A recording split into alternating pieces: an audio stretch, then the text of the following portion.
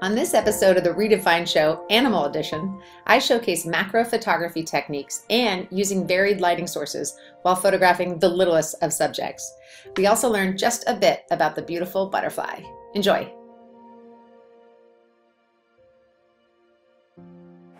So we are here at the Magic Wings Butterfly House at the Museum of Life and Science in Durham. Okay, and it's gorgeous in here. Well, thank you. That's what we're trying. First of all, about how many butterflies are in here? I didn't count this morning, but there should be roughly 800-900 any time of the year, of the day, flying around. Okay. We buy 500 new ones every week, given a lifespan of about 2 weeks for each adult.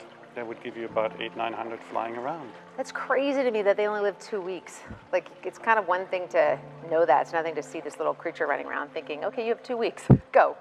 Go, yes. Go. In our case, of course, these are all tropical ones, and they are very short-lived, or the lifespan, the life cycle is going very quickly.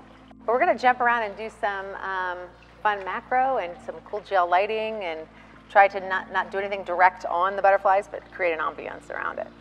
And you know all their names? Almost all of them. Oh my goodness. This is a bamboo butterfly. Those are from Central America. Oh my God, this coloring. Looks like they're painted. I wonder if I can get him to come up farther in my ring. Just for like a hint of foreground. It totally works. So one thing I'm going to do with this is shoot burst mode and then just get closer and closer. But that's usually how I shoot everything, is get what I can get right then and then try to go and get it better. And time it to his opening his wings, which is, oh my Lord, did you just do that for me nice and slow? That was so nice of you. Don't mind me. I will never eat you, I promise. Okay, so one thing to keep in mind when you're shooting macro is, first of all, watch your backgrounds, because you don't need any more clutter because there's already so much going on with the butterfly. You probably want to shoot in far more of an extended field of focus than you might normally shoot, because as you get very, very close, which I'm about to do, you're going to actually have significantly less in focus than you think. Oh yes, I love that.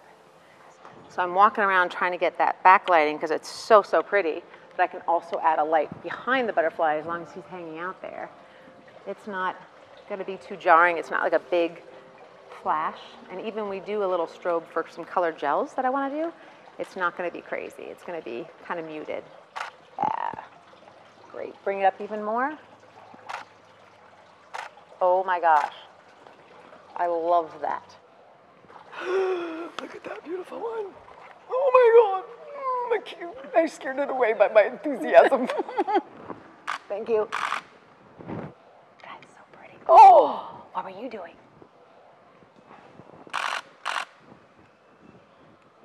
oh Jesus. I'm shooting at a, obviously a burst mode, but I'm shooting it at like an f9, which gives me a lot of room.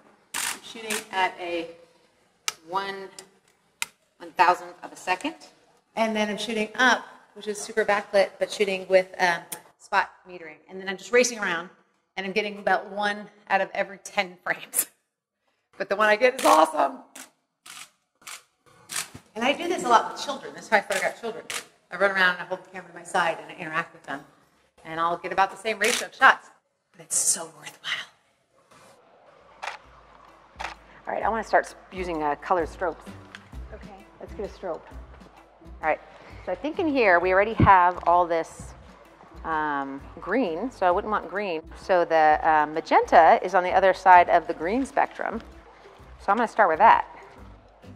Let's go back like this and go up like, so it's going across the back. Oh my God, this is beautiful. I love this so much. Let me see. Let's go, hold on, let me get a couple more and I promise you I'll show you. They look amazing. Spoiler, they look amazing. Look at that. That makes me so happy. Oh, thank you so much for coming out. We've been looking for you. Come on, sweetheart, come back out again. All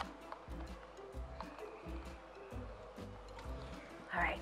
Oh, gotcha though. I got you anyway. That's so cool. Go there, go there, go there, go there, go there, go there. Oh, you are the best thing that ever happened. Shut up, you did not just do that for me.